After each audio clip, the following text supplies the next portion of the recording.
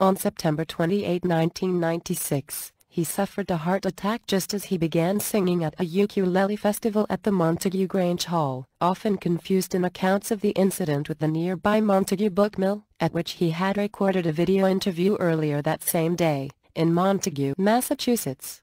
He was hospitalized at the nearby Franklin County Medical Center in Greenfield for approximately 3 weeks, before being discharged with strong admonition.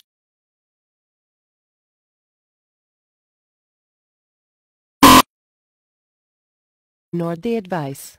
While playing at a gala benefit at the Women's Club of Minneapolis on November 30, he had a second heart attack on stage and he later died at the Hennepin County Medical Center.